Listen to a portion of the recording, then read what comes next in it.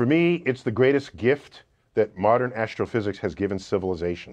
In 1957, a research paper was published, including a leading female scientist, by the way, who's under-celebrated. Maybe one day we'll get a good biographer for her. Her name was Margaret Burbidge. But anyway, they published a paper demonstrating that the atoms in your body, the nitrogen, the iron, the carbon, that all of this are traceable to cosmic crucibles deep in the centers of stars.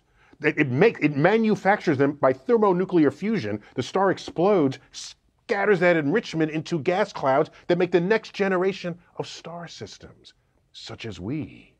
So it's not like you're out in the universe looking up and you say, yeah, I'm alive in this universe, but I feel small. No, the universe is alive within you, and you should feel large. That revelation that we are not poetically, but literally stardust, borders on the spiritual. And I think everyone, it is their duty to know that